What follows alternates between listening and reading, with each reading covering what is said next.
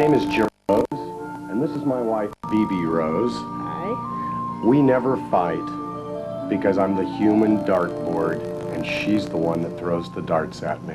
Oh! One more? All right. Oh!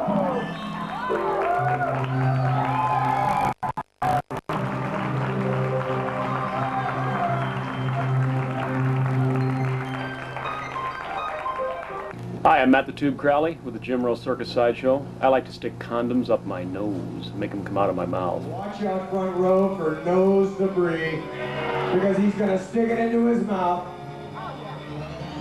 apply pressure, and blow it back out the nose!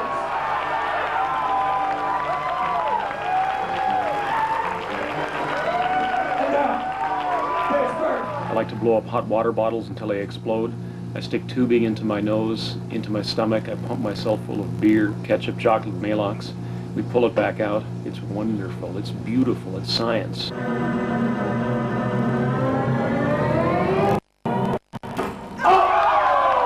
do those raccoons get out of that trap? What did you do before this? I was a pharmacist in Seattle for 5 years. Oh! Big can! Numb finger, thank you very much. As a pharmacist, I would associate with nurses sometimes, and that's how I learned about the tube act. Was through a nurse who he had access to real gastric lavage units in the hospital, and he gave me one just as a joke. And I thought, well, this would be a wild thing to try, because I knew it could be done, and so I tried it, and yes, it can be done. And I eventually built my own tube that's much, much bigger than the type used in the hospital, just for theatrical use. Ever seen a man drink a beer through the nose? Have you? Well, then how about you? He loves to get drunk, but he hates the taste of beer.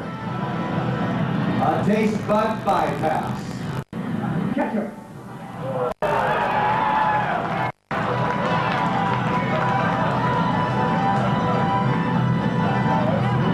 Adulterated more with chocolate.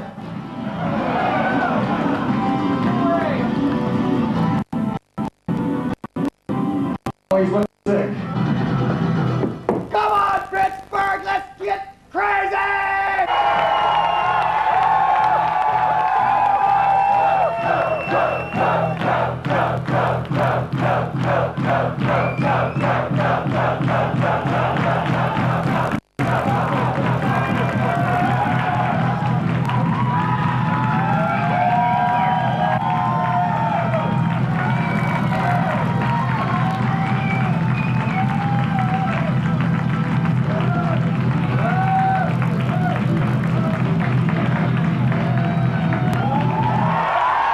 What goes down must come up.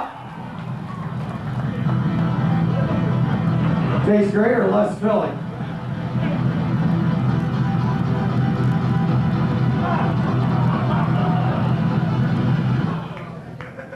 Come on!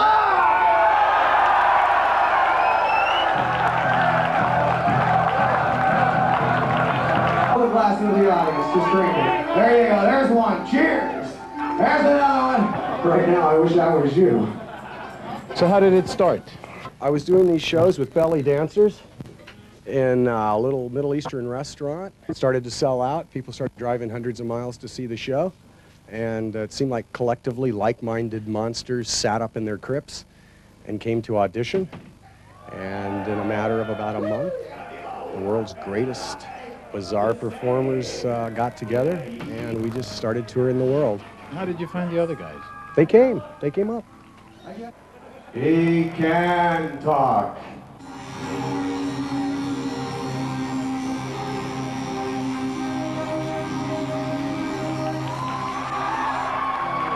Slow motion, it's beautiful. Watch him excel. Every time somebody would knock my eyes out, I'd just replace a belly dancer. Look at that.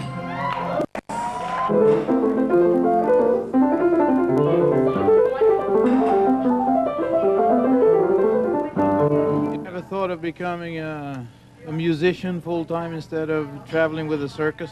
Well, in the old days, that used to be the foremost in my mind, and the sideshow was something I would do maybe in between sets. But surprisingly enough, it turned out that sword swallowing was what I went on to, that was my claim to fame, so to speak.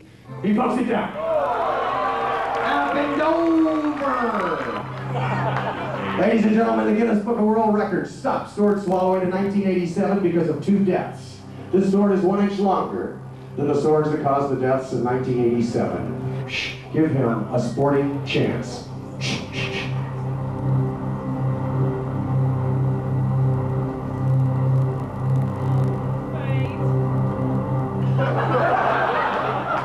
Hey, I don't slap the sailors' cocks out of your mouth when you're working. About 2 feet of steel, which goes down the esophagus, past the heart and the lungs, into the stomach, which is an involuntary muscle, and the passage down is only about a ½ millimeter thick.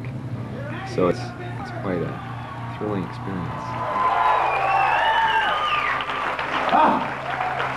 Let's take a look at yet another beautiful monster. Get back here. Take a look underneath this monster's eyes. You know, sometimes people say it's a hard job, but somebody's got to do it. Yeah, I say that all the time. Right. Well, I'm not so certain anybody does have to do this job. But you can make a living out of it?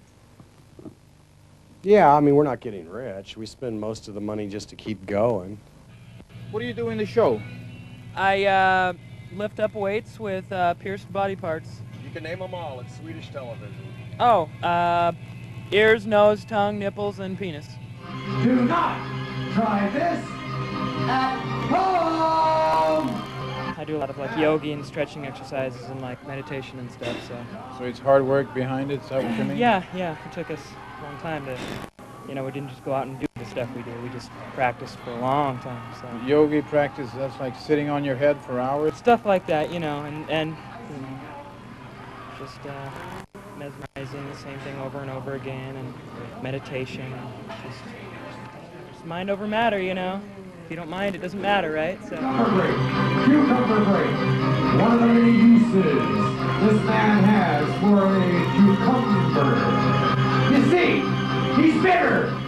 Does it hurt? No. I mean, having a cigarette in your nose? No. I wouldn't say it's pain, I'd say it's discomfort. Like when you stub your toe, you know, because we've trained ourselves over the years to like be accustomed to it.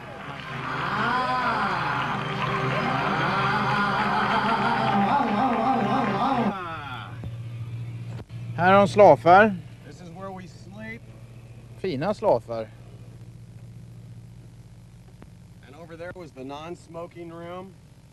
De har, det här är rökrummet alltså. How many days are you out now on tour? Well, we do 260 shows a year. I did 260 days a week? Yeah. You'll have families? Kind of.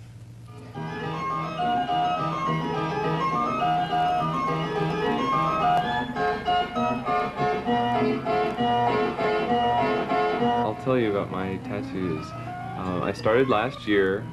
A girl named Ashley who started on my legs, and then of course she got really busy, and then it's like a true romance story. I flew her up to my home in Seattle, and she completed all the puzzle work during the month of January of this year. And then of course during my off times, which is few and far between, I then go home to my home in Seattle, and she fills me in blue.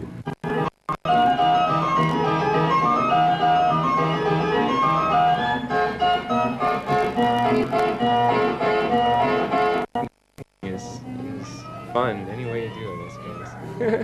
You know, I mean, I really get a kick out of being, you know, in the scene or out there on the stage. Come on, oh, Enigma, don't eat that one. It's been on the floor.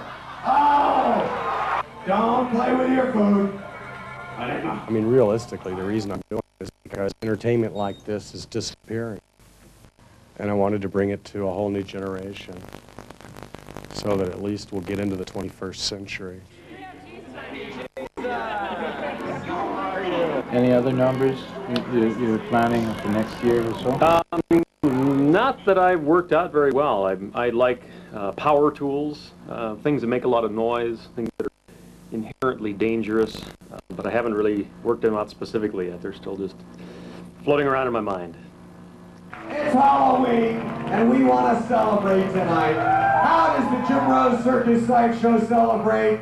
We take 50 firecrackers to the naked skin. And mine.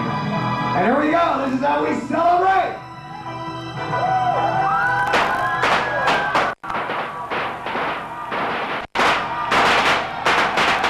Which is the worst part? Loading equipment in and out every day. Seriously. I mean, doing the show, you know, doing the show's great. It's fun. And now the world famous Lifto swing! Woo-hoo! Woo-hoo! Woo-hoo! Woo-hoo! They don't call it a cocktail anymore. Men line up at the urinals and they shake their Lifto. Ladies and gentlemen, give it up for the Lifto!